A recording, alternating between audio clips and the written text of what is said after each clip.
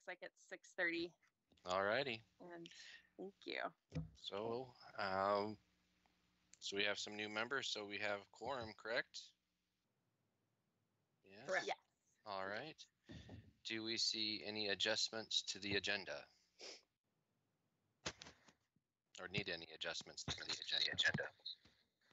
I do want to make sure that we know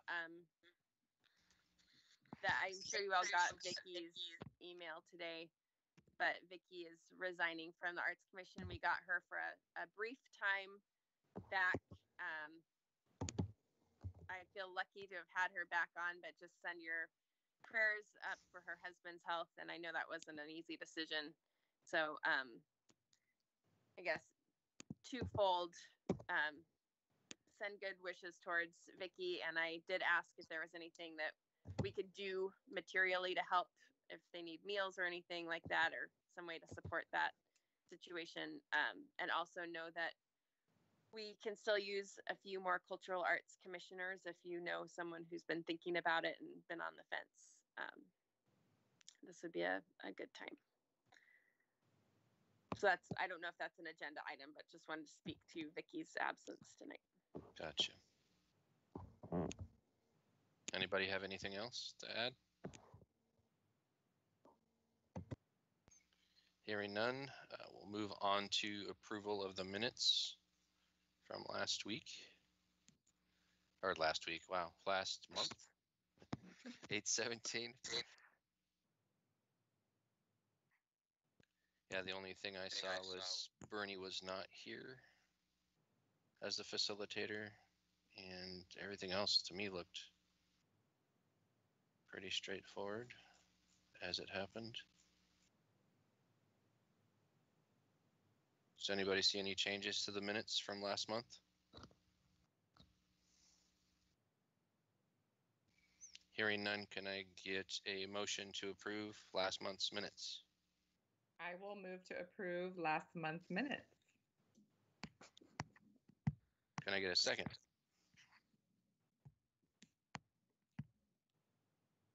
Anyone? Jeff's going to second by a wave. All right. Pop back over to the agenda. All right. All in favor? Guess all in favor. Thank you. Aye. Aye. Passing that. All right. Any opposed? Nope. All right. So now we're moving on to Arts Commission leadership vote for a new chair. And who is the R? I can't see. I heard we're supposed to have 2 new members and I can only see 1. Sorry to interrupt. Oh, I'm Rachel Hay, and I don't know why. Is it a black box for you? Yeah, we can't see you. I don't know why. It says like camera allowed and all that. So I don't know, but I was wondering about that too. Can you see the little icon? If you scroll your cursor down a little bit, you should see a video icon and you can click on your camera. So like now it's the line through the camera. Is that on? No, that's off. So click it again. Which is how it was originally. Okay. Are you on a phone or a computer or tablet? A computer. Last time I used Teams, I had to be on my phone though. I don't know. I may just switch over to my phone for now. I wonder if you don't have a camera on your computer. I mean, I do though, because this is like the computer I use all the time for Zoom, Google Meet. I feel like I know them all. So like for some reason, this one is not going. So maybe it's the settings. That's probably like the permissions. Yeah, I had that issue with my laptop. I only physically have 1 camera on my laptop, but I have 5 cameras total because I've hooked up different configurations for work and whatnot. So I'll switch over to my phone, but I do see a message here that says video isn't working, which I already knew that part. So, okay. I'll be back. So do we want to wait Wait Oh for no, Rachel you to come guys back. keep going. It's totally fine. I'll listen and then I'll just rejoin on my Gotcha. phone. All right, so am I leading the art commission leadership vote for a new chair?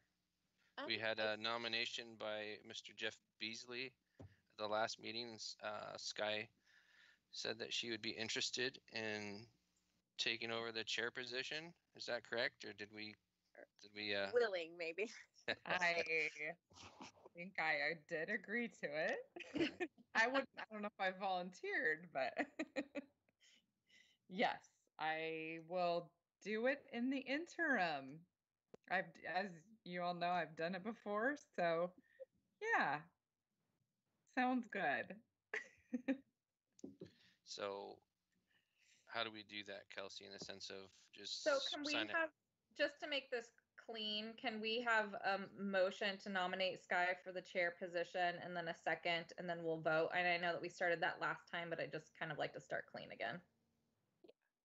And just for Winnie and Rachel to know, we started this process last month, but Sky had to leave early that time, and it didn't come to a vote with her in the actual meeting. So that's why we're continuing that this month. Yeah, she had like an anniversary or something she had to do. I don't know.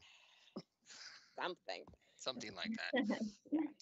So does someone want to make the I motion? nominate Sky Bowie for chair. Okay, I will second. perfect. And then I think you'll need to call Now for I'll call for a vote to nominate Sky as our new chair. Say aye. Aye. I Aye? Do I vote? I don't know. you're a member. Yeah. I can't vote. Did you say anything there, Rachel? I said I. Okay, cool. Yeah. I didn't see if your button bounced or not there. There we go. Any opposed? Seeing none. Congratulations, Sky. You're our chair again. Fearless leader. There we go. Thanks. It's a revolving chair. And thank you, Sky. Of course. And thank you, So- John, for doing this. No problem. Well, thanks for having the confidence in me. And I know we're going to miss Bernie a whole lot. He's been fantastic the last couple years. But hopefully we can carry on seamlessly and keep going with all of our fantastic upcoming plans. So do I lead this thing, or does John finish it out? What do we do? Tag you right now. What? I suppose I can just say that we have an update on the Center for the Arts done, led by Shanda, and then you have it from there. I guess you'll just talk about the friends. Is that how we can do it, or do we? Is there a That's how I've simmering always period? Typically seen it done. I've always seen Yeah. it that as soon as you're the chair, you're the chair. So Yep. Great. Congratulations. And here you Boopity are. rit. Yeah. All right. And from now on, we'll be doing this every July. So we'll get so good at this, you all. Great. So, I can hear myself. Can you hear? Somebody's got their phone or something on speakerphone, and it's probably hearing itself back. That's my guess. So I'm going to mute everybody, and just if you want to talk, just unmute yourself. My end. Okay, so Shanda, you can unmute now. I'm all right. I'm unmuted. So, Center for the Arts, some kind of fun things are happening as we, and I know Sky just heard this, but as we are leaning into our role as a cultural center and city center, we are looking at all the things that we can do while we're not an event venue or a performance venue. So we're very excited right now. We just put all our fall art classes up online. There's a community survey right now that is out on social media, and we sent out to all of our patrons and participants, which I would love for all of you to take if you would. We're looking for community input as to what programs they're hoping the center will offer, what kinds of things resonate with our community members in this coming year. So that's really substantive information for us to know. So if you all would take that and share that, that'd be great. We are starting some modified fall classes. We have a mix of online classes and small group instruction, in-person instruction. So following every safety parameter available under the OHA, we are doing some small group classes in our center, thanks to that giant main room, you guys, that giant room where you can push the bleachers back and the lovely, well-maintained HVAC, and have a pretty safe area to have classes. So we'll be doing ceramics nights, paint nights, some parent and me type things, and then some online classes as well. We're not doing anything that is theater or singing oriented right now because of the aerosols and all of that fun stuff, but we will be having some creative outlets for folks. So we're looking forward to that. The online classes worked really well in August when we tried them out, and we're going to continue that with little art pickup dates that people can come by the center and pick up art kits. So that's what's happening in arts education. Just a few hours ago, we rescheduled the fall art walk. I know Kelsey's very excited about that. It was put together to go September 10th, but due to wildfires, we had to postpone it for air quality. But that is still happening. So October 1st, it's happening. We are also doing our official gallery opening on that night. And I encourage all of you to come to the gallery. We have an amazing gallery right now that you just need to make an appointment to come see it, and we'll make an appointment with you, and you can come in with your family group or small group or even just by yourself and see our 3 paper artists. It's called For the Love of Paper, and it's 3 artists who all work in the paper medium, and it's really beautiful work. 3 very different approaches to using paper, and I think it's beautifully put together. It's all through our lobby and it's using every bit of our gallery space that we can, the amount of work that is in there right now. So encourage you to come see that. That's my big Center for the Arts news. I have a question, Chanda. Is that opening on October 1st as well? Yes, so it will be open that night. We'll have staff stationed at the doors, making sure that not too many people are allowed in at a time, but it will be open that night as part of Art Walk. Thank you. Mm-hmm. Any other questions?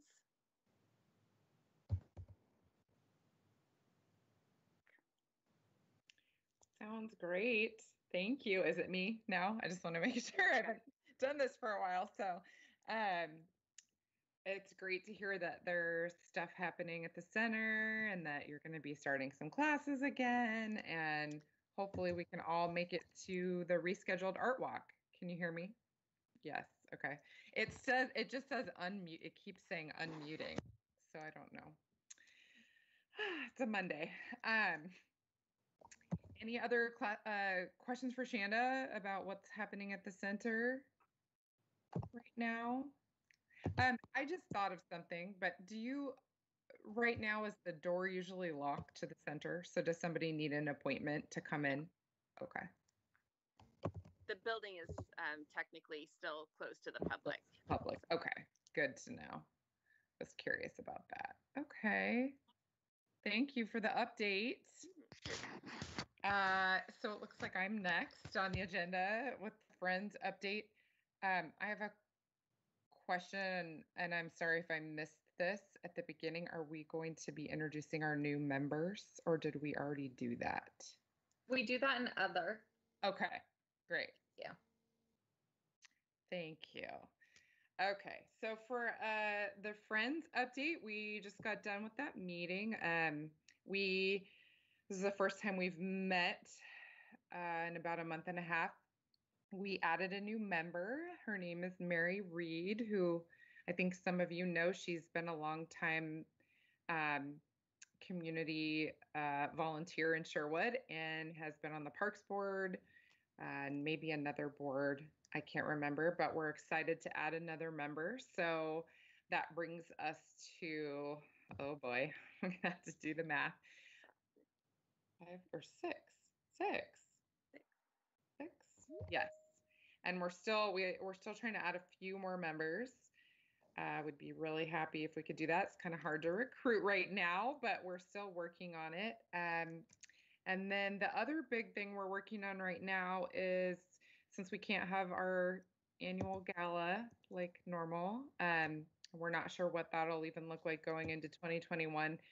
We are working on an ask letter to send out to everybody who's attended our gala, as well as other citizens, basically a donation letter, so that we can continue to help support the Friends. And we're going to be focusing on our scholarship program and just anything else that'll help the center. Shanda's going to help me write that, and we hope to send that out middle of October, so people can get it in on their tax returns. Oh, hi.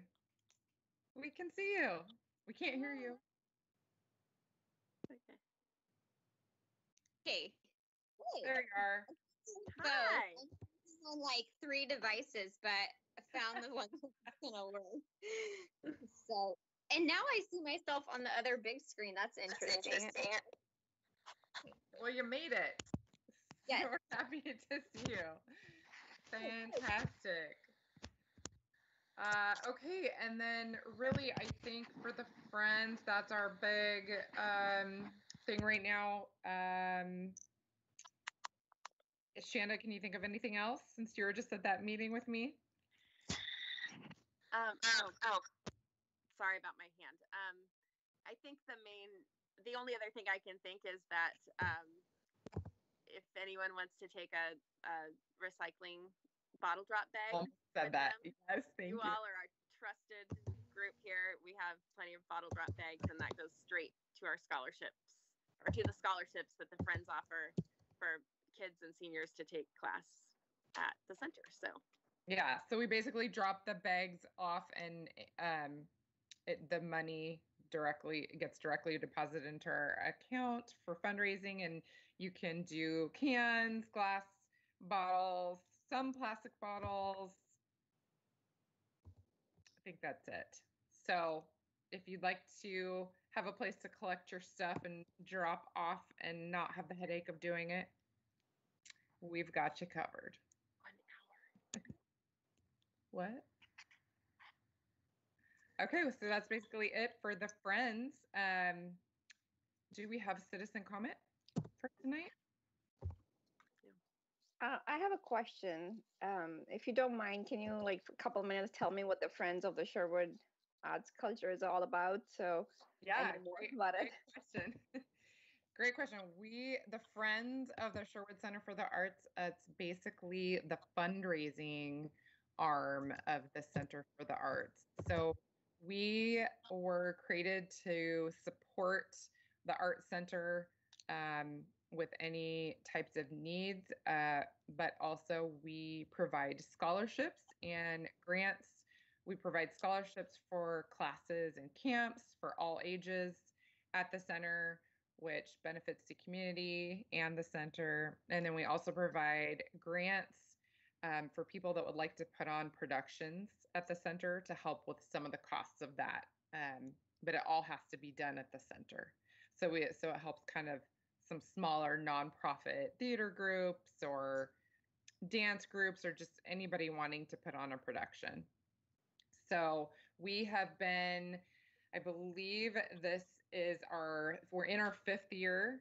And every year our biggest fundraiser is we throw a gala. I don't know how long you've been in Sherwood, but it's the Sherwood Center for the Arts annual gala, and every year it's a different theme. Last year was a night at the Copacabana, so it was like 1950s nightclub themed, and we raised the largest majority of our money at that event every year. Got it. So we like to think we're the best fundraiser in town. I have a question for you, Sky. Yeah. Well, I figured where the unmute button was. I kept clicking on my name thing and that wasn't working. What's the usual budget for that event? For the gala? Yes. Well, honestly, it has changed every year as we've earned more money. Last year, I believe it was about 15,000. Wow. Yeah, a lot of it that I'm including donations received though, so that's not cash. We try to get as many things donated as possible. I'd have to look back. I can get back to you on that on the next meeting though. No, if is you that want. funds raised, or is that how much you spend to? I was looking for your budget, like costs. Yeah, I'd need to double check. We've been at work. We've been crazy busy doing all these virtual events, and they range anywhere from 3,500 up. Yeah. So I didn't know if that was an option to look into doing a virtual event for the art center. A virtual event is, yeah. So that is definitely something we've talked about. That if we can't do the event next year, that's probably what we will look to. But we had already decided to put our event on hold this year while we were building the board anyways. So no, I think it probably would be doable. That's the cost for what? That's to stream the event. Like you come in, I can take photos of our 3 different studios that we have now that you can do an all virtual, where you're in it's basically one person talking in front of a backdrop with visuals, and then the larger studios have large screens behind you with lights, and you can have 2 to 3 presenters in the room at a time, and people have been pretty successful. We just did music workshop last night. We're doing these on average 7 to 10 virtual events a week, and probably will be more next month per week. Wow. Yeah, that's great. And it's great to know that we have somebody who knows so much about it that might be able to help us with that should we decide to. So I just pulled up the 2019 budget. I couldn't find the final, but our projected costs were about, let's see, entertainment.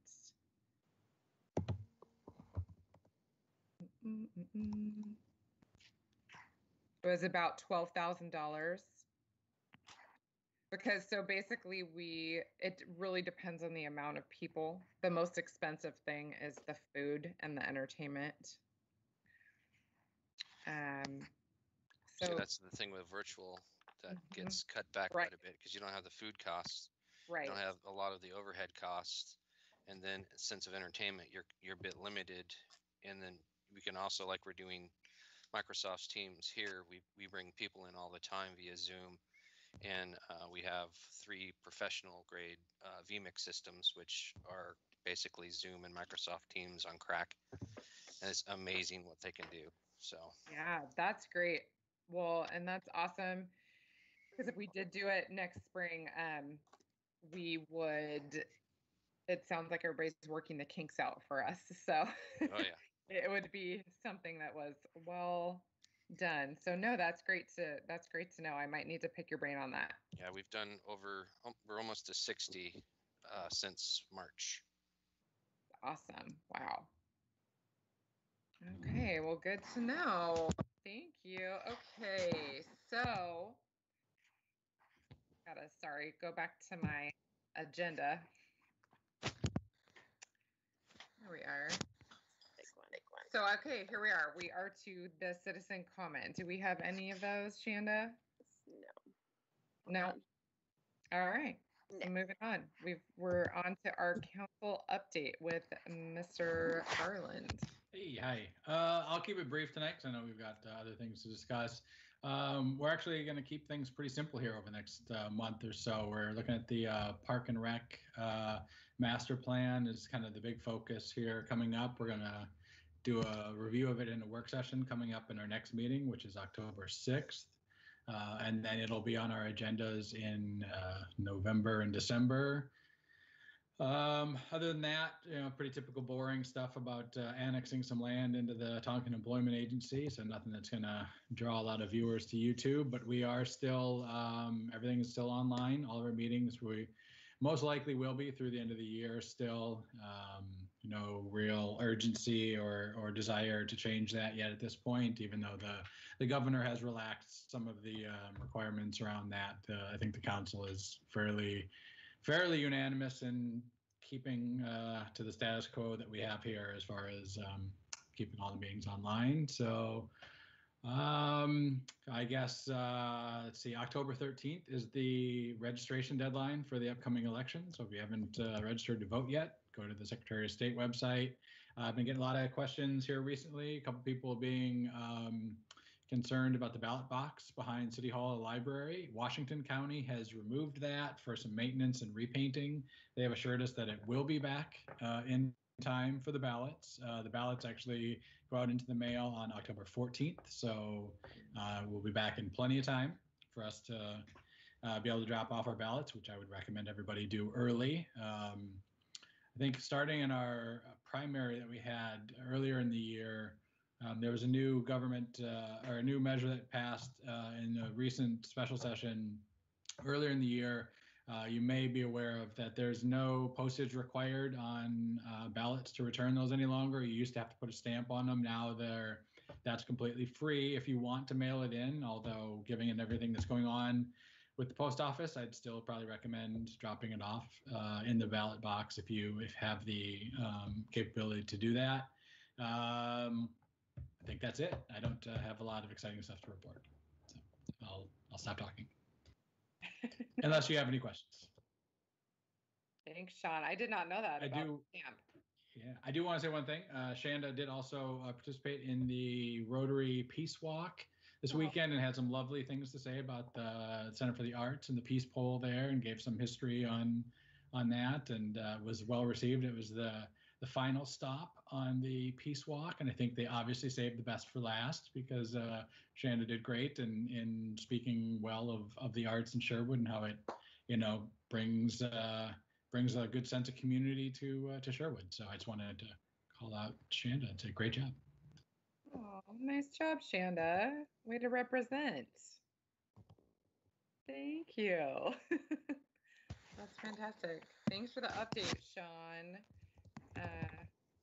Sounds good. Good to know. I did see some buzz about those ballot boxes, so thank you for clearing that up. Of course. Okay, if there's no questions for Sean, then let's go ahead and move on to our public art and murals plan discussion. Back to Shanda. Are you muted? All right. The giant hand was unmuted. Thank you. So first, I want to say I appreciate all of you. Rachel and Winnie, I appreciate you jumping in. This is an exciting time to jump on board. But John, Jeff, Sky, appreciate you sticking with this plan. This is, as you know, this has been a long time in the works, and we've had a lot of spurts and stops and starts and stops, and I feel like there's a lot of lessons that have been learned by me personally over the last few years of this process, and I appreciate your continued patience and belief in the getting done of this plan. And I want to shout out to Kelsey right now. So the idea was never that Kelsey would have to lay out the whole thing, but she has done it, and it looks, I think it looks beautiful and professional, and it looks as if we paid $12,000 to have someone lay it out. So I want to say thank you to Kelsey for also taking edits that sometimes I send her just a ton of crazy edits, and she is able to read them and decipher what I'm talking about and put those into play. And so thank you, Kelsey. I would love to talk about the murals plan a little bit, because that's what you all got with a few days notice. The public art master plan is also in your inbox now, but I realized that you did not get that in time to really spend substantive time on that. So I recognize that. I would love to hear your thoughts on the murals plan. If you had a chance to look at it, knowing that the murals plan is the reason why it's a standalone document right now is that it's the most actionable piece of public art that we can do.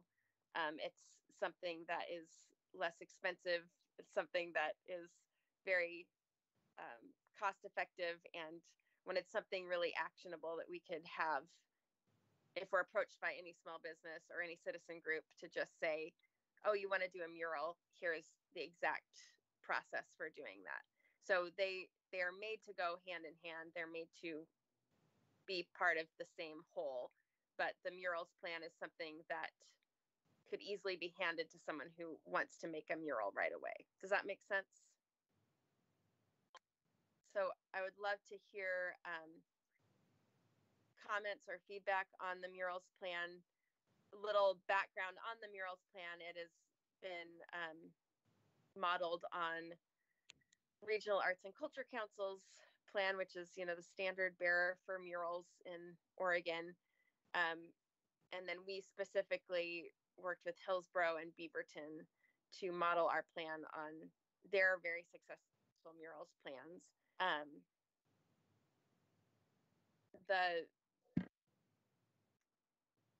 The murals plan has also undergone scrutiny from our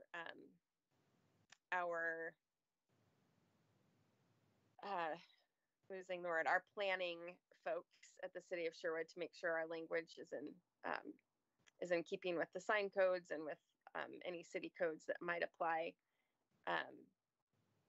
And that's a little bit of background there. But I would love to open it up for comment on the murals plan specifically. Kelsey, did you say that it would be in the chat notes or the meeting notes? Yeah, so if you move your cursor a little bit, you can see there's a hand and then a little talking box. You want to click on that talking box, and then you'll see, if you scroll up towards the top, I put a link that has where all of the agenda and then the murals plan and the public art master plan. I don't see the link. I'm sorry. I'm not seeing it in there. You're not? Okay, hold on. Not in the chat. That's where it should be, right? I saw it when I first logged in, and Yeah. I clicked on it. Hold on, I'll do it again. Maybe it's because more people entered the room. There it is. Pulled it off my email from earlier. There you go. Yep, it's there now. Thank you. You're welcome. I do have one question about the language. And Shanda, you mentioned that it went through multiple different people, and I do overall like it. There's one sentence that I felt could maybe have been worded differently, and it's just kind of struck me in a weird way.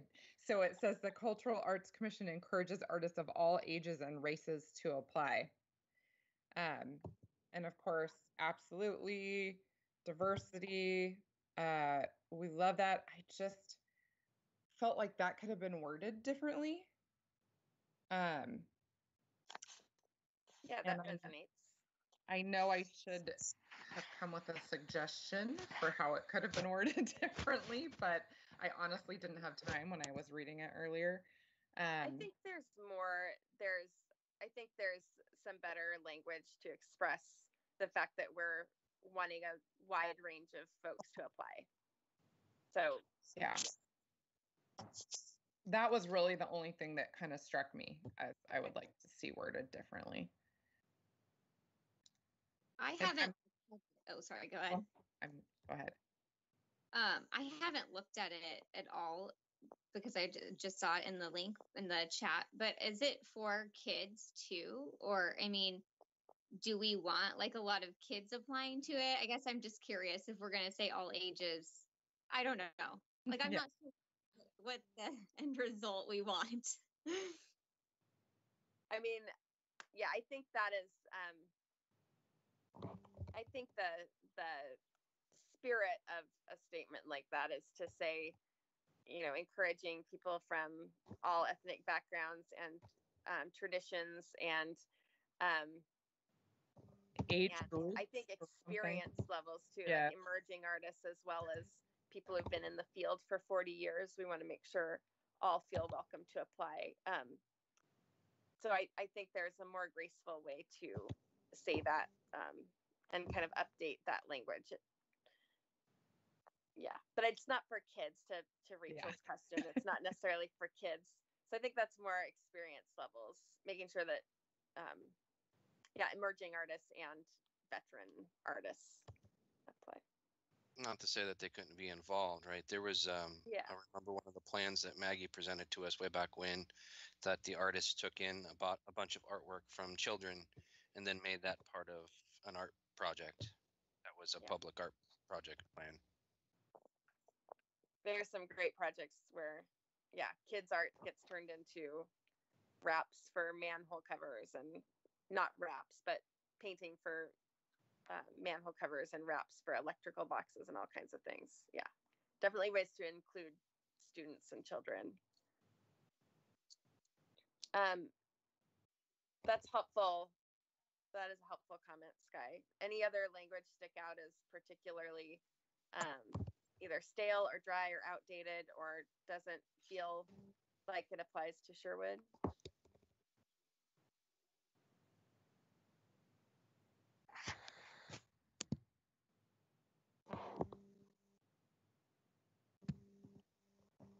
Any areas of concern that stick out, or areas that concern your neighbors? The only thing is having something readily available for I understand that when you put something on a building, even maintaining your home, there's maintenance that needs to be done. But having a definition for someone that would be interested in putting it on, say, their business building or their home, if it would be appropriate to do that, that's along a public route, what that entails, like to kind of give them a spectrum of an average cost to maintain a mural. I tried pretty hard the last couple of days trying to find that information, and I wasn't successful. The average cost to keep a mural, like upkeep. Yeah. Of a mural. I did have some great feedback from Kristen earlier about maintenance and language around maintenance. That I'm going to put something that is more specific as to what is expected, like repair. If anything gets damaged or graffitied, or making sure the right of way to. Or not the right of way, the access points for the public to view the mural are kept in good repair as well. So we'll add that kind of language. I'm not sure that there is an average cost for that. As it really depends on the surface and the materials that it's on and the weather. And is that more to be helpful for the person? It's for them to make a decision, and it's like, okay, I want to take this on, but what am I getting myself into? Okay. As a business owner or a homeowner that happens to have a large visible wall that would work on. just so that it's known ahead of time. Okay. And that makes me think, and maybe it's in here, what if there is an issue with the mural?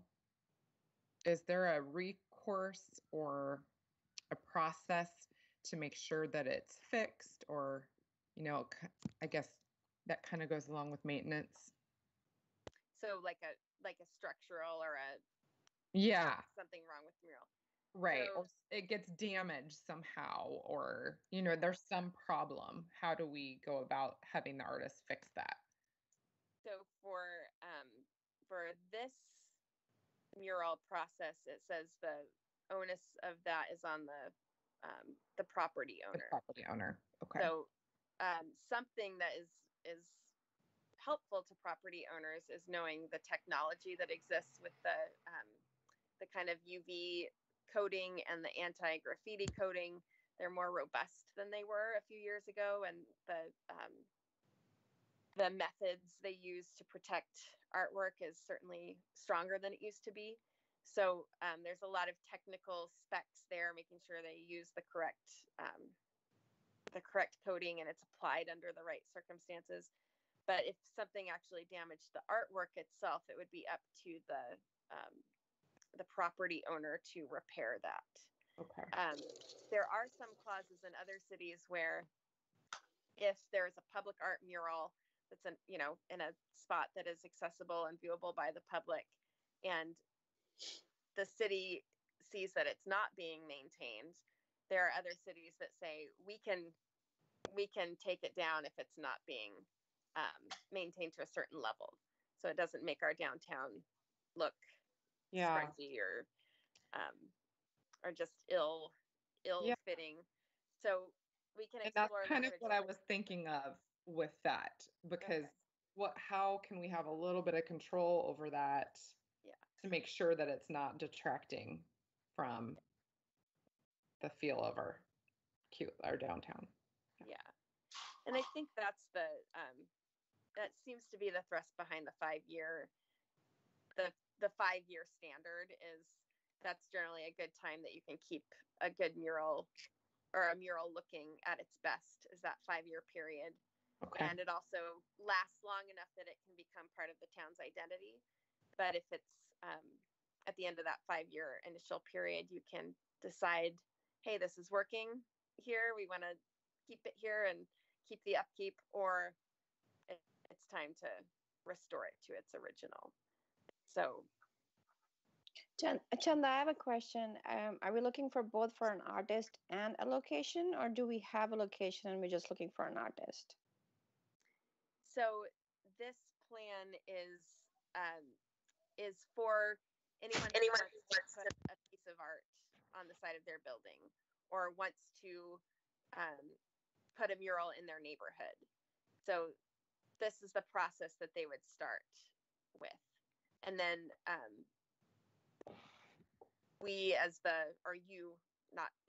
you as the Cultural Arts Commission would go over the plans and make sure that all the I's are dotted and T's are crossed to have a quality piece of mural art in that neighborhood.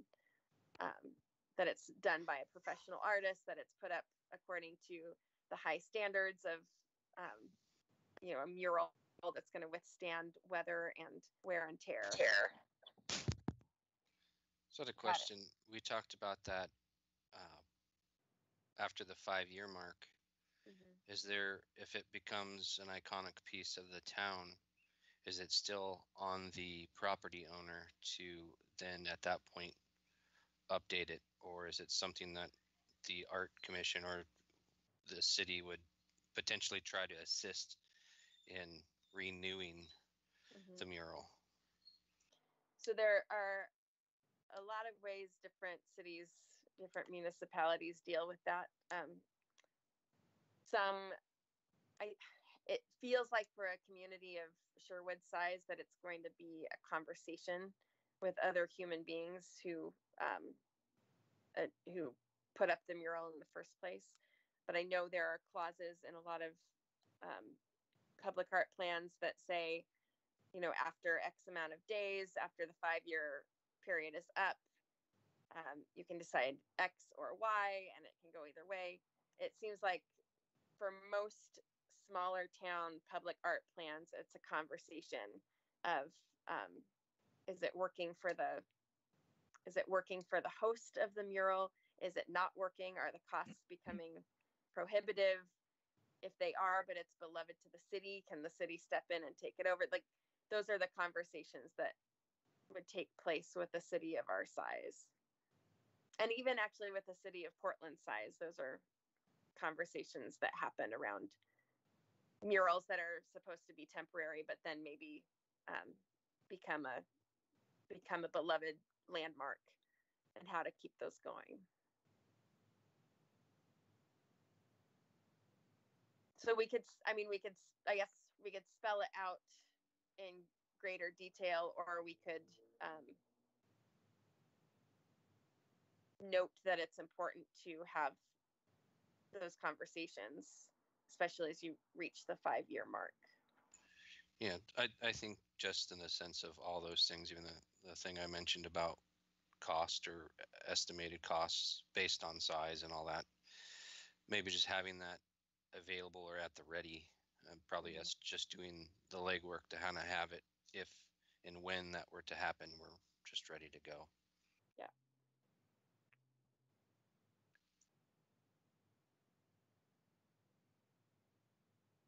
Mhm. Yeah, and I to your point, John, it is going to be important to have those conversations, because right now we're not offering a funding model or grants right now. We're just saying, here's a way to put public art up, and we're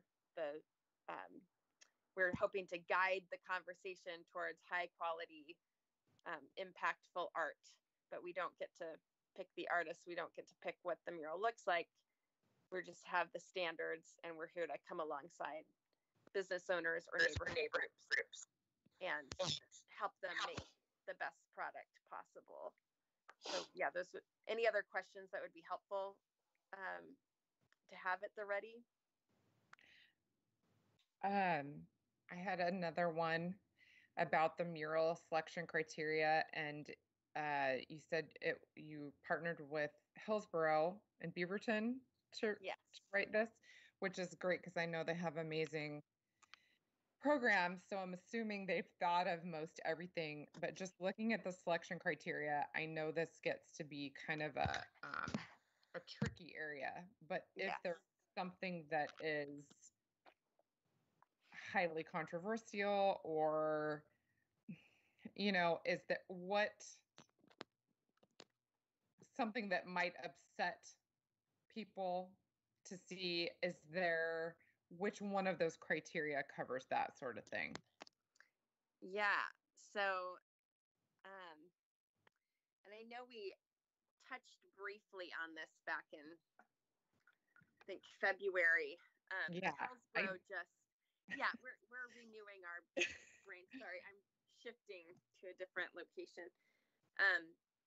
So Hillsborough is completely revamping their murals program because of the realization that First Amendment freedom of speech rights trump a lot of the criteria that they were using. So they've pulled way back on theme, and now it's basically they rubber stamp it whether it either fits city code or it doesn't fit city code. Okay. So, but that's for art that is driven by community members or a business. For Hillsborough city-funded art through the Hillsborough Arts and Culture Council, they have robust internal discussions, and as a body, pick the artist, pick the theme, pick the city-owned property, and go for it.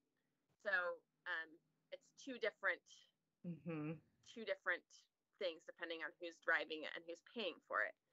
So in our murals plan with Sherwood, the one area that might address that is in the little list. I forget which page it is.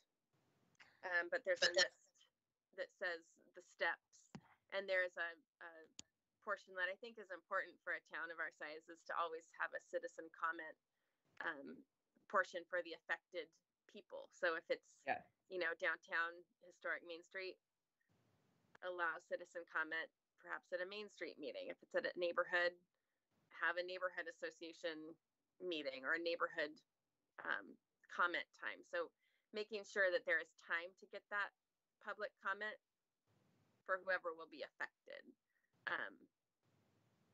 I know. Don't see that where that is. Okay. I'm sure it's there somewhere, but It's not required though. I know there are some public art plans where it is required to have a notified citizen comment time that is noticed just like any other public meeting.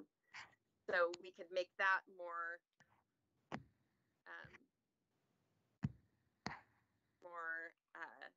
robust, I guess, as a clause moving forward.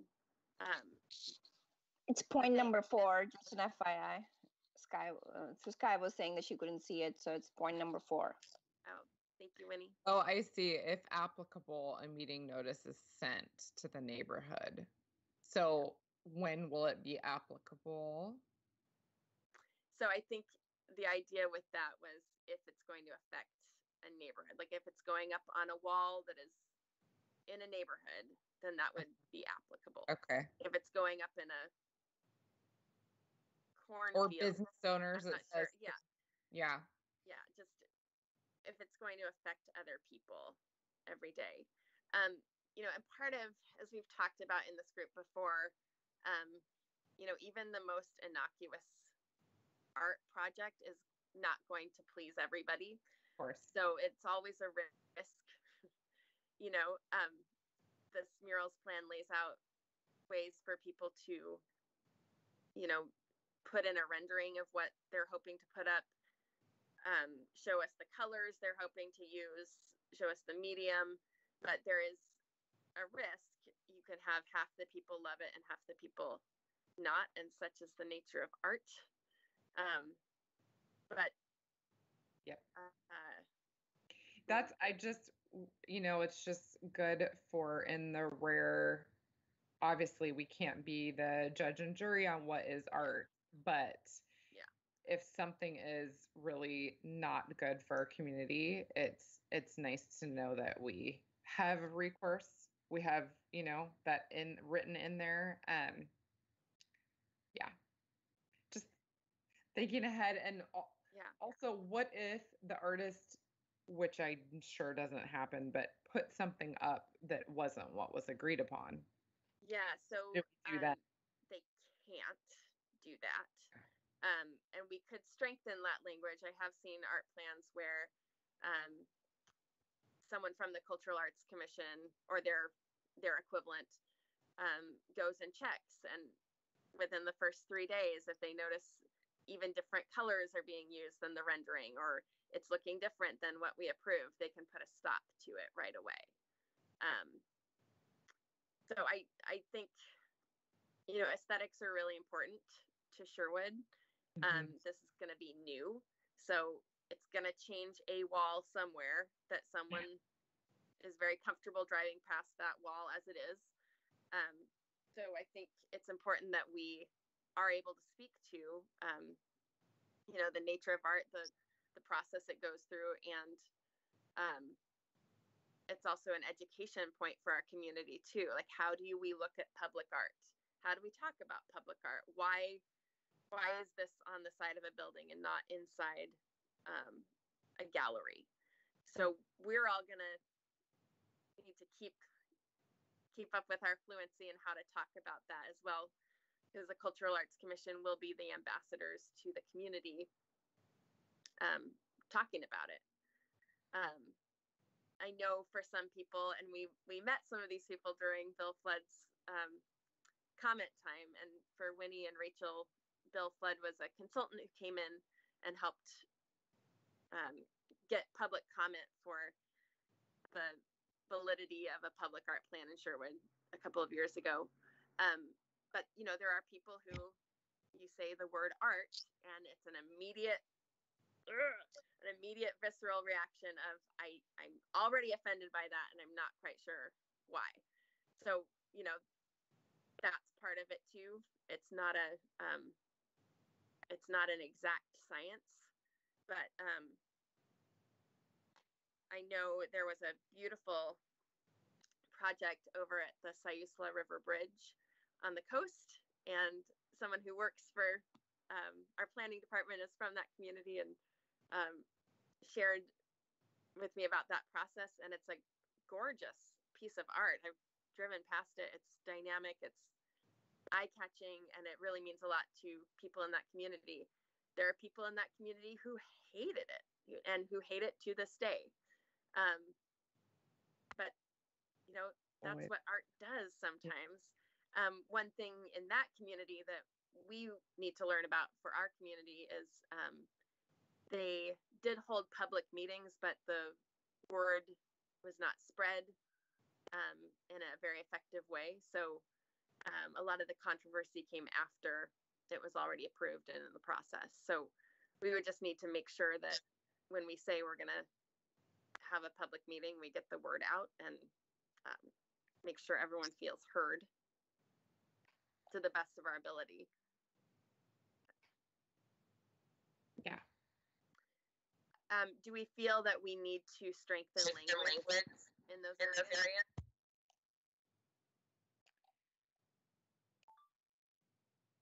I would like to, just to make sure that we have the ability, if any problems were to come up. I don't think that that is our biggest concern, or has been as a commission, but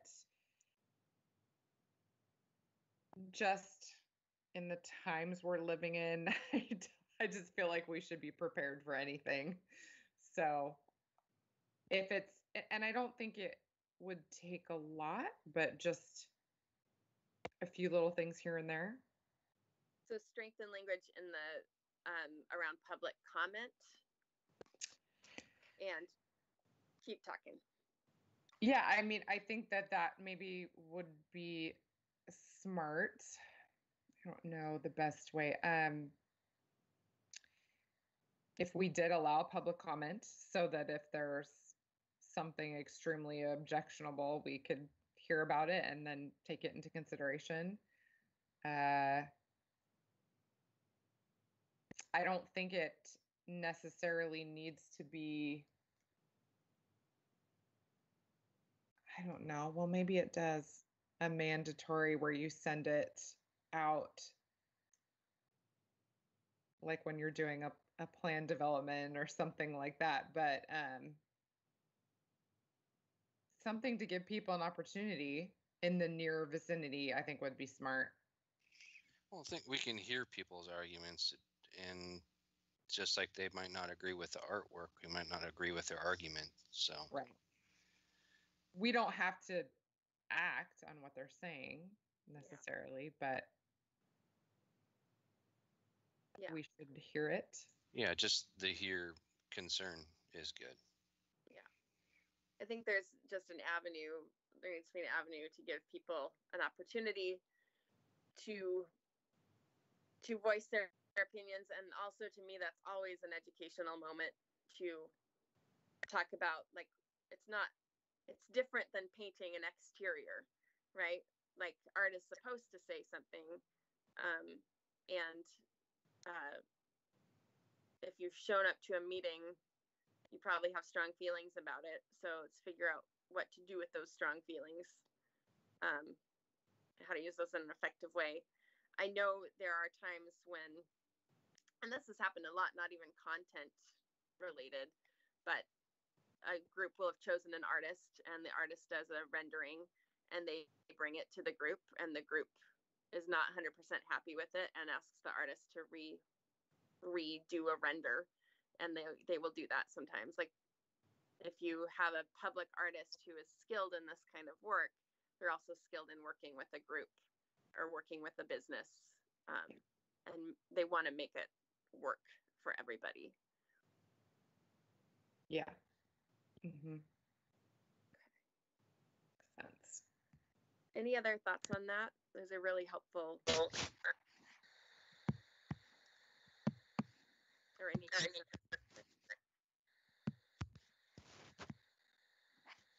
So the purpose of the document is to be able to hand to someone, like, I almost said the name of a business, but I don't even want to say a name of a business because I'm going to make up a name. To hand it to Joe's Shoes, and Joe's Shoes wants to make a mural on the side of their historic building. Like, that's the purpose of this document, to give them steps and give them an understanding of what they're getting into, and to not scare them away, but make it a clear commitment that it's not just a you can't just throw paint up on your building on a whim. There is a process, but it's not a scary process. Yeah. Does this document fit that criteria?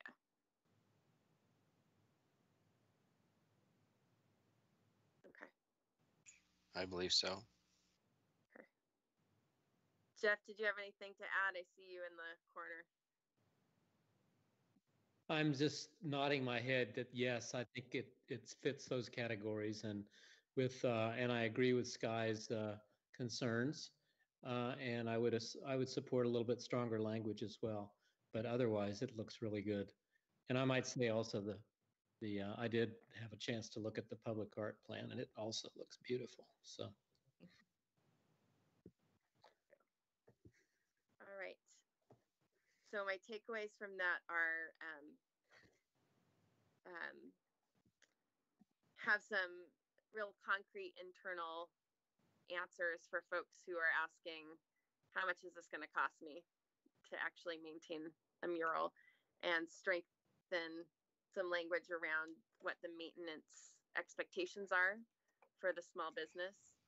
And then the third thing is strengthen language around the public comment opportunities. Yeah, like you said, not to scare them away. It doesn't have to be a part of the document. It just could be on standby if they were to ask about it. Yeah. Yeah. And it is important that the first step of that plan is to come have a conversation. Because I hope that many people do want to put something on their building.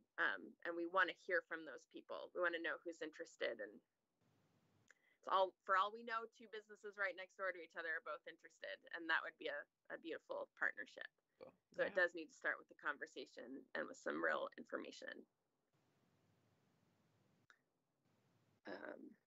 Okay. Are all hearts clear? Move on to public art master plan. Does anyone not feel comfortable talking about it tonight, though, because you did just get it today? And that's totally. I've read the past version. I haven't. I'm seeing a lot of new visuals in here. I don't know how much of the copy actually changed. So there are 2 pages in particular that we might that deal more with the nitty gritty. If I holler out some page numbers, are we able to turn to those page numbers in your hymnal?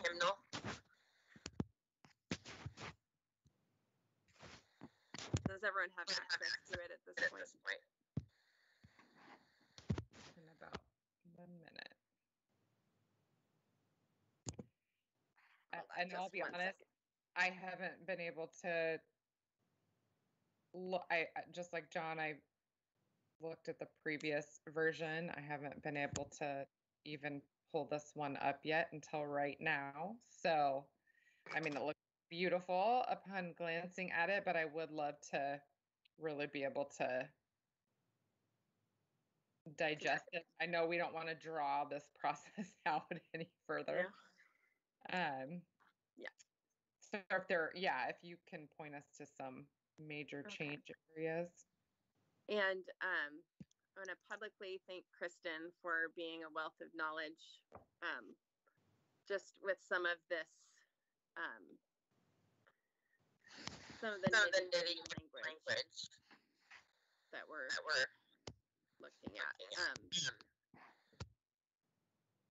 page, let me find this again.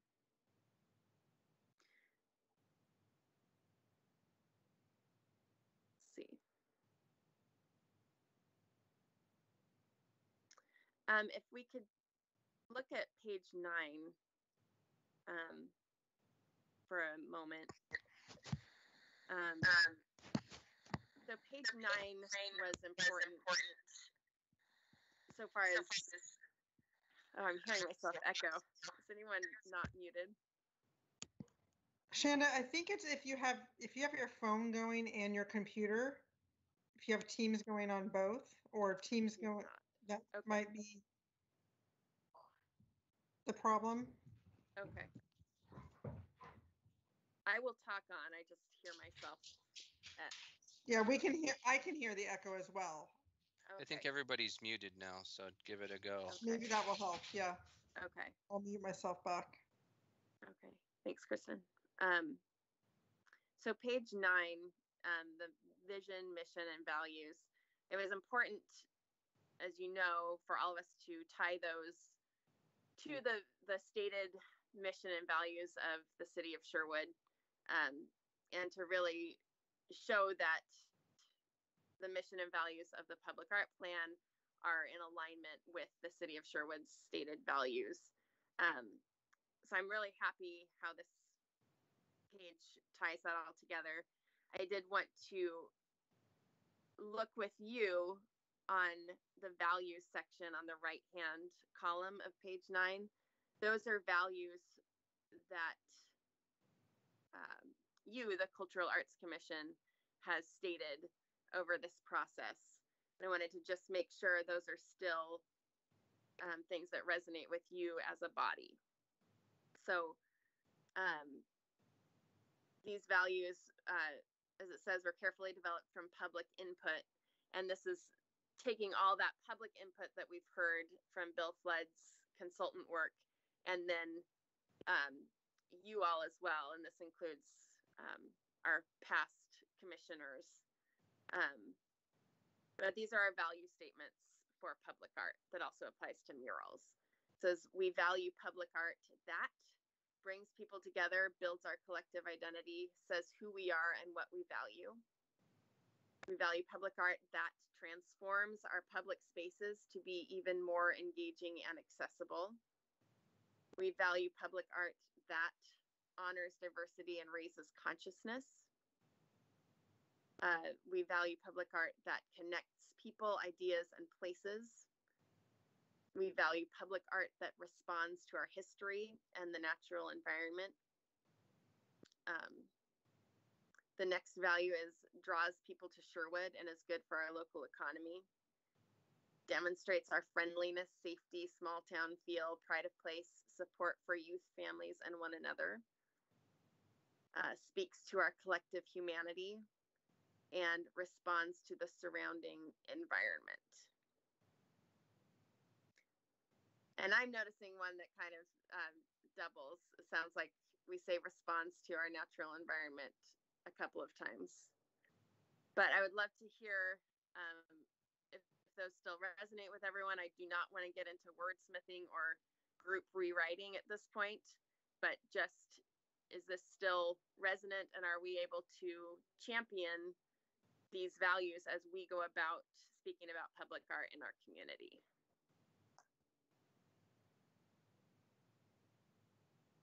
I wasn't part of the building of that, but I think that all fits really well with Sherwood and the downtown feel and just, I don't know, the overall vibe. So I think it's great.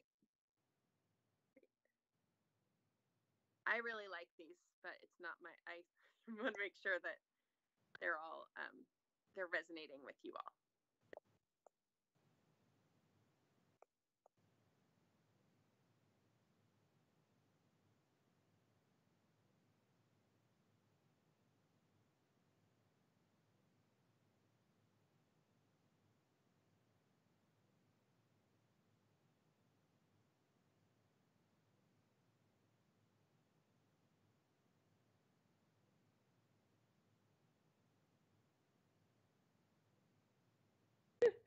Sorry, I was talking on mute. Oh, hey, Sky. I just said all sorts of things and you guys missed it. No, I just was saying, yes, I agree with that. I think it is good.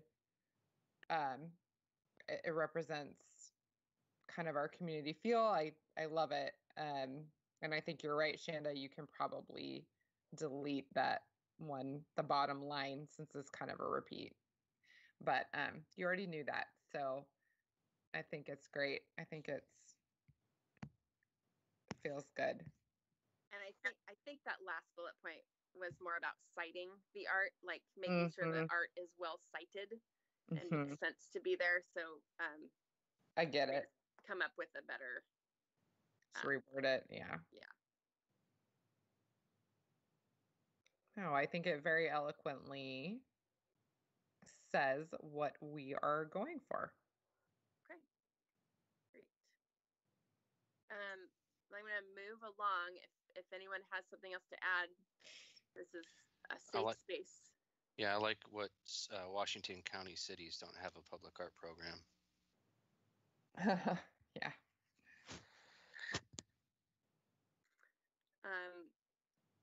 I want to draw our attention I want to go to another page, but I'm going to draw your attention to the bottom of page 10. That's a gorgeous quote from Bruce Coleman, who is our economic development manager for the city of Sherwood. I don't know if you've had a chance to all meet Bruce, but he is a dynamo. I think we all want to be him when we grow up. And I really appreciate having something from him in this plan. So he put that quote together. We've had some really lovely conversations about the possibilities of public art and just revitalizing the gorgeous historic downtown cultural district that we already have. And so that's kind of a great quote from Bruce. So if you see him, thank him as a member of the Cultural Arts Commission. How long has he been our economic development manager? Just a year and a half. Is that right, Sean? Yeah, I mean, it's a new maybe position. been a year and a half. Yeah, we brought him on kind of in a limited duration, and then said, no, let's keep him around. He's awesome. Oh, great! I have not met him, so I keep meeting him at pre-COVID. I kept meeting him at a lot of nonprofit organizations. Like he was in there working the room. Oh. He seems to be everywhere on behalf of Sherwood. And, yes. Really a champion of the small business community and loves what he does, which is such a gift. So let's see. So keep scrolling down. So the assets and challenges on page 11 are drawn from some of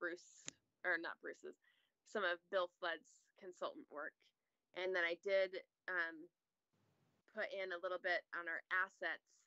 I wanted to put in a little bit about Washington County and our measured and measurable economic impact of the arts. And that's tied into the arts and economic prosperity study that was just done in Washington County that we participated in. So that's kind of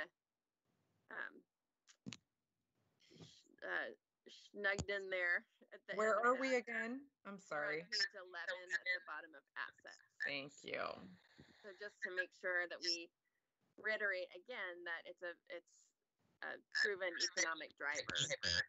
Yeah, that is so important. So important. It is. And then the challenges on the bottom of 11 are drawn from those community meetings as well. Which number 3 is getting public consensus around key public art related issues in Sherwood, which is basically, how do you get everyone to agree on what art is valuable? And we know that we won't, but again, that's part of growing as a community, is to have those important discussions and to have art as a part of those important discussions. So if you can scroll to page 13, or 12, sorry, the roadmap to success. This has been a page with a lot of thought that has gone into it, and a lot of words on it. But the biggest change that you might notice if you've seen earlier iterations of this is that instead of writing goal 1, goal 2, goal 3, we've changed it to year 1, year 2, year 3. And then I did put a little year 4 and beyond there at the bottom, trying to make it more actionable, I guess, and more, this is what we're aiming to accomplish in the first year. Here's what we're aiming to accomplish in the second year. And then giving a vision of what that could look like beyond. So that is a lot to digest on page 12. But if you want to go in depth and really sink your teeth into a page, I would love for you to do that on page 12. And any feedback on that would be helpful.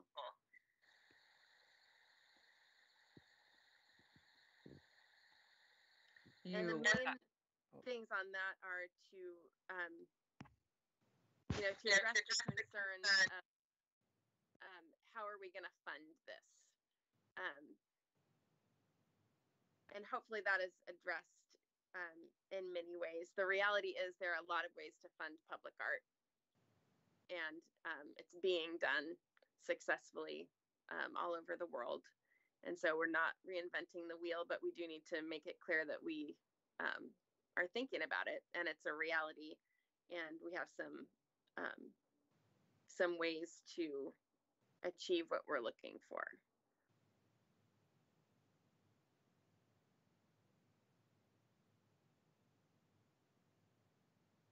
So I would ask that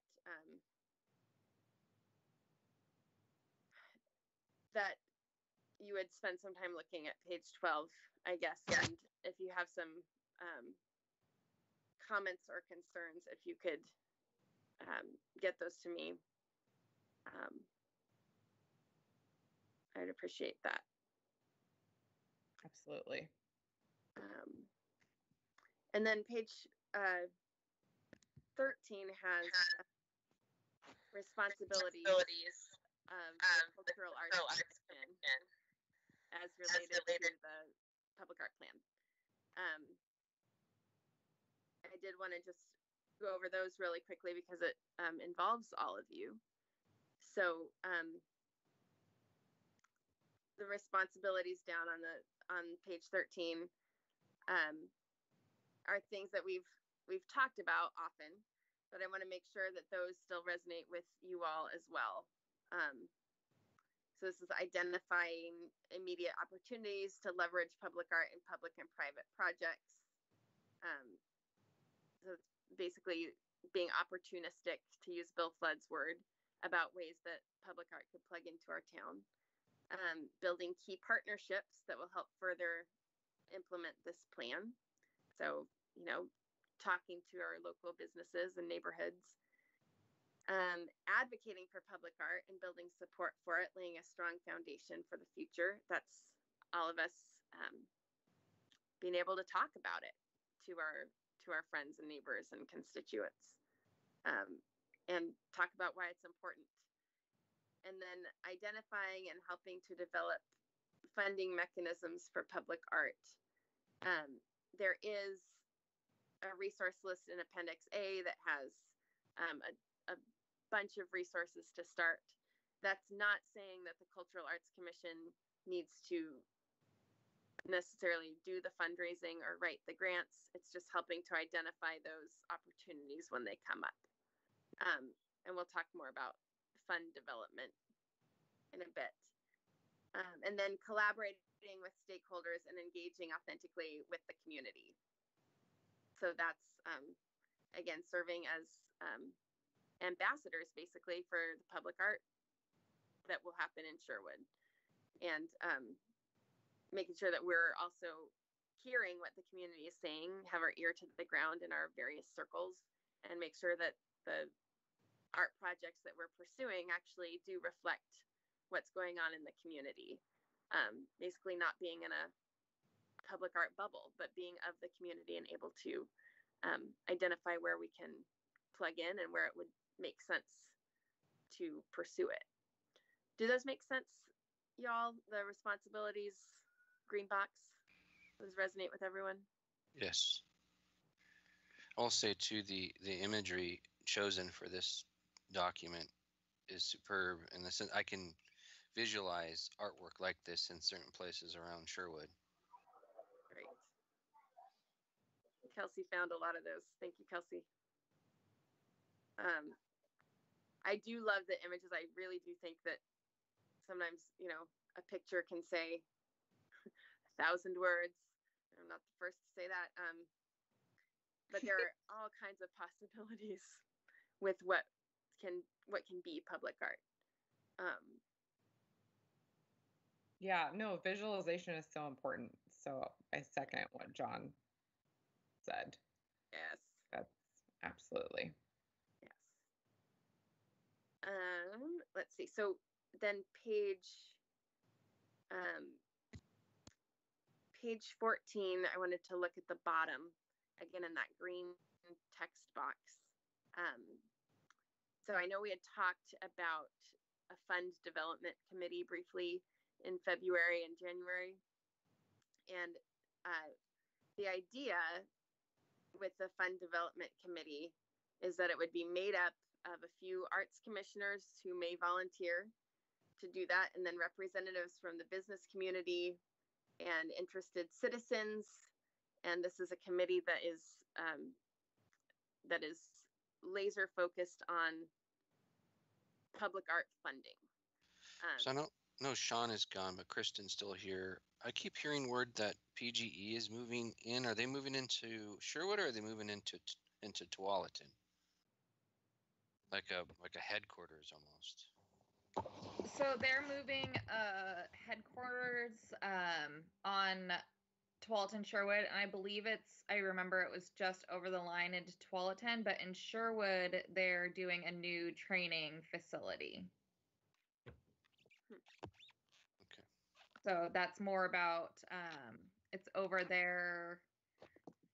Oh. Yeah, across the street from the new the spaghetti factory in Yeah. Okay.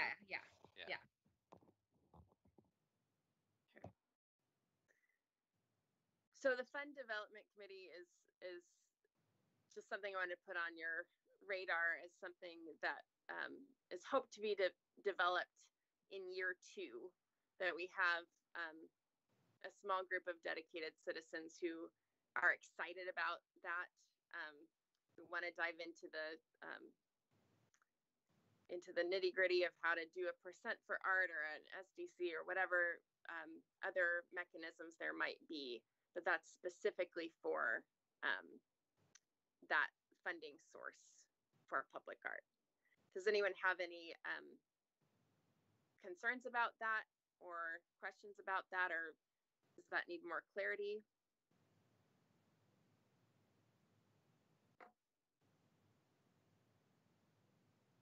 So those are some of the highlights of it. I appreciate the fact that that you haven't had a chance to read it in depth and look it over. I appreciate the fact that this has been a long process full of fits and starts, and I want us to feel like we have a light at the end of the tunnel, and that this plan may be at the point that we could actually put it in front of City Council and get it approved. Did I miss you saying that there's a reason why Appendix A isn't at the bottom? I think we got rid of some appendixes and baked them into the. I just read some reference. An appendectomy, John. We put some of the appendices into the body of the thing, so we still haven't updated. Gotcha. Yeah, I was just reading through the responsibilities included, and it's see Appendix A, and I scrolled down. I'm like, yeah. So that what is showing up as Appendix B needs to be Appendix A. Or maybe the other way around. It says Appendix A. Sorry, Well, it's supposed to be Appendix A. I didn't go back and re-letter them when we got rid of some. No, Sorry. no worries. So Appendix B will be Appendix A. Yeah. So being aware of the time and that it's Monday night and there's a lot of verbiage, I would love if you do have a chance to look this over this week and send me comment. Again, we're trying to keep out of the weeds and not get bogged down in details and words as much as possible, because we do need to move this puppy forward. But if there's something policy-wise or plan-wise that just doesn't make sense and doesn't read to you, I really want to hear that. I'm going to reiterate that this is, and it does say it in the document, that this is a living, breathing document, that this is going to change, and it will be the Cultural Arts Commission every year that will review this on an annual basis at least, and make sure that it still fits the needs of Sherwood and the realities of Sherwood, wherever the future takes us, I guess. And the idea is that the policies get fleshed out, program guidelines get fleshed out in the same way that the murals plan is fleshed out. So things like the acquisition policy gets a whole fleshing out. Things like the inventory management and maintenance policy gets a whole fleshing out. The murals policy is something that we can flesh out right now. Again, it's actionable. We can do it.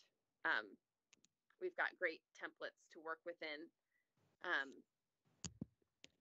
But that's the hope, is that eventually we'll get way into the weeds with all of these policies. But we want to have something that we can move forward with more immediacy. Can you give us a date for when you would like our comments by? Sure. Let's see, today is the 21st. Is Friday a feasible timeline?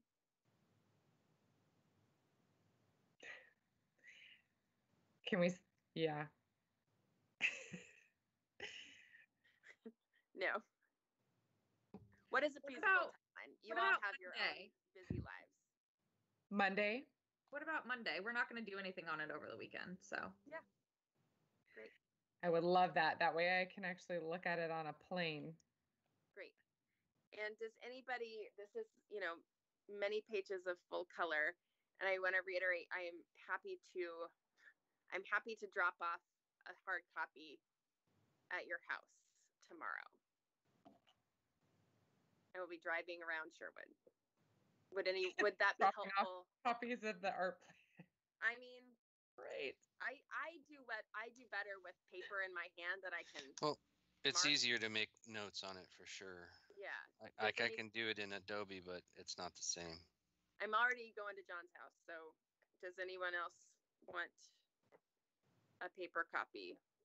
Do you like to get a paper copy marked back up, or would you rather us send it to you back with comments on a Google Doc? What's easier for you to comb through?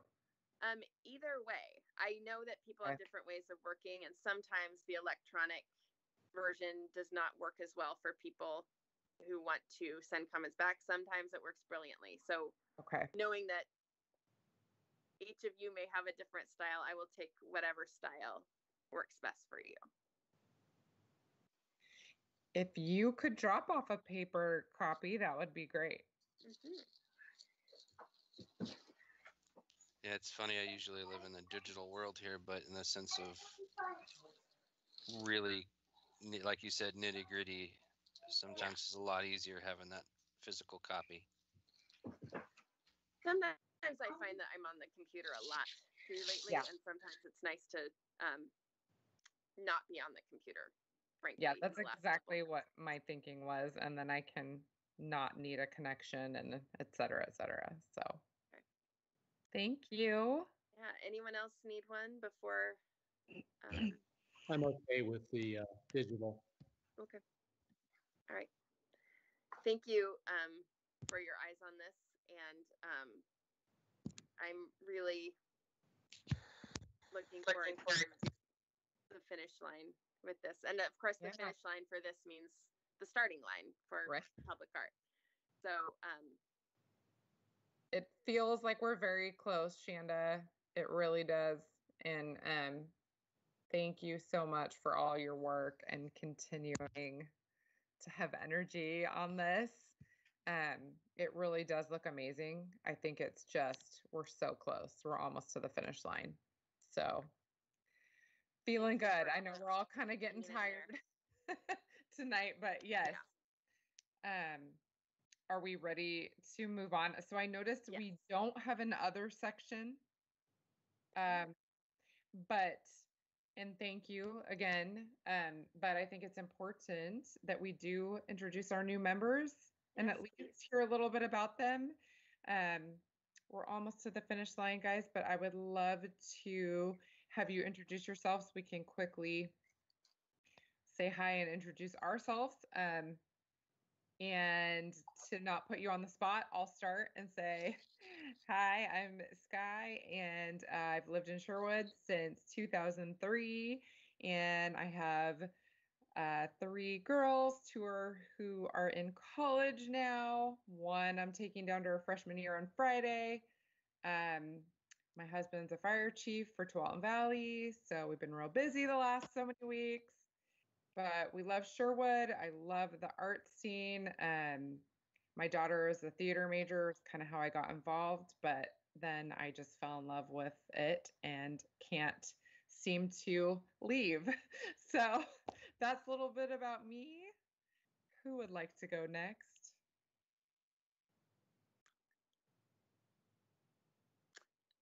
John, go for it. I was going to call people.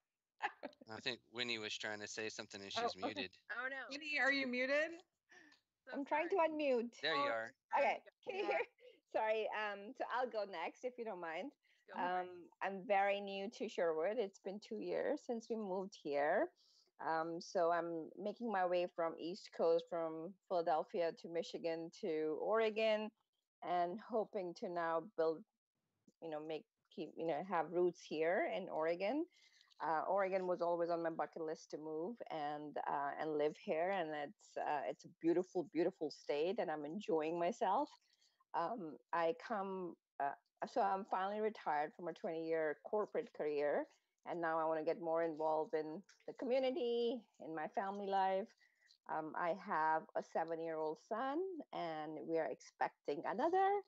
I am only 5 more weeks, and I would have another one. So, wow, congrats. Yes, he's a Corona baby, it seems like. We'll need to get a tiny cultural arts t-shirt. Yes. Little onesie. That would be amazing. Yes. So that's about me, and more than happy to, if you want to connect offline and know more about me, I would love to know more about you guys, learn from you guys, and how I can really invest in this and contribute to make sure that I can make it successful to what you guys have already done. So thank you for having me here. Wonderful. Thank you so much. Welcome again. All right, who are we putting on the spot next? I'll go next. Okay, go for it. Okay, and I live in Sherwood, obviously, too, with my family. We have 3 boys. 2 are 5 and 1 is 1. And we've lived in Sherwood for about 7 years.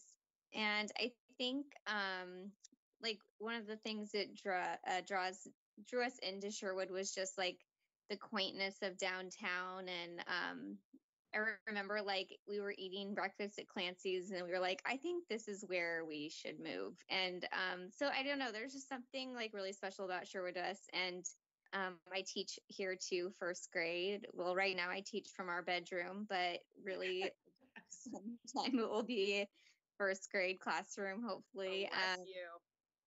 What school? Which school?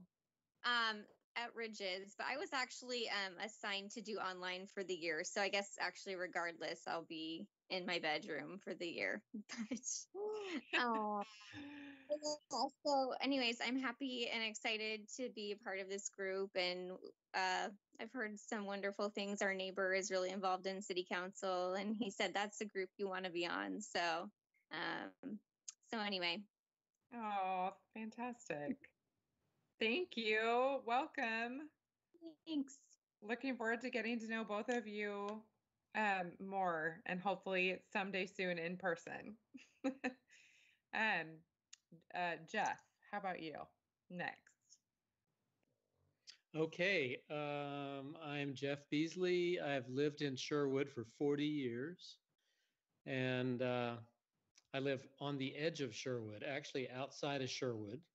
Have a big garden, about 5 acres, and I've been on the board for about 3-4 years. I can't remember, but have enjoyed very much getting to know more about this little town that I've lived next to for so long. I've always kind of considered myself a Portlander instead of a Sherwood person, but I rarely go into Portland anymore. I'm pretty much centered in Sherwood now. So, and I'll probably be on the board just one more year, but I'm going to enjoy working with the new people, and hopefully we'll get some more people to join before I leave. Thank you, Jeff. And Jeff has a gorgeous garden called Bella Madrona. He's not talking it up enough. It's famous and it's beautiful, and you can look it up. It's absolutely kind of gorgeous. a big deal. Yes, kind of a big deal. So Thank you, Jeff. Thanks, Jeff. All right, John, you're it. Oh boy. All right. I'm John. Moved to Sherwood back in 2012, almost 2011, when we were working on our house. My backdrop's actually what I'm looking at when it was actually lit. That's our living room looking out north towards, I guess, Aloha, or the other part of end of Sherwood. I have 2 kids. My daughter just started the new high school. My son just started the new middle school. It'll be Sherwood Middle School. Background is I owned a successful production company for 10 years. Sold that back in 2012 when we moved out to Sherwood. Please don't. My son wants to interject as we're doing like always. But I have a music background, a history background, and I really enjoy the arts. I remember the first time driving, I used to head out to one of the properties we worked at was doing audiovisual for, was the Allison down in Newburgh. And I was passing through Sherwood and wondering what the heck this town was about. And then when we finally decided to move out here, we started checking out the town, and I came across the art center, and I'm like, what is that? And I remember peeking in the windows and seeing, like, they have art in there. I need to get in this building. So a love for the city almost immediately. Yeah. You do have a very beautiful view. Yes. I was thinking it was a wallpaper or what's going on. It's gorgeous. Yeah, we had to do a lot of groups for virtual stuff. They wanted living room looks. So I was working on doctoring up living rooms, and this is a picture of our living room amongst other living rooms that I had to do for different events. So those look like people are presenting from their home. Awesome. Thank you. Thank you so much. Shanda, have you given an introduction when you met them? Please. But I did get the pleasure of meeting Winnie and Rachel a few weeks ago, and I'm so appreciative of your jumping on board. It's an exciting time to come on board. And I also have been here at the Center for the Arts for 2 years, just like you, Winnie. And I am thrilled with the fact that we have this city-owned art space right in the middle of town. And my goal is to have everybody do what John said, which is like put their faces against the wall and go, what is happening in there? There's art. Let me in. That's my goal. That's what everyone should be doing as they drive downtown. So yeah, I'm thrilled to be here, and the Cultural Arts Commission is very special to me because it was the first people that I met when I became the manager here. So I'm looking forward to a good year with all of you. Yay, thank you so much. All right, well, if we don't have any other, I think that about wraps it up for tonight. Okay. Are we good?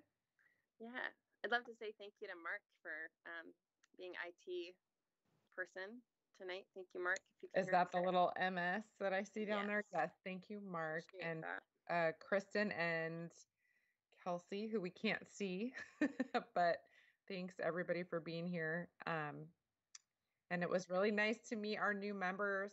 Can't wait to get to know you better. There's Same here. Thank you. Thank you. Thanks, everybody. See you next. Next meeting is October 19th at 6:30. All right. We'll see you then. Perfect. Have a good night. Bye. Thank you.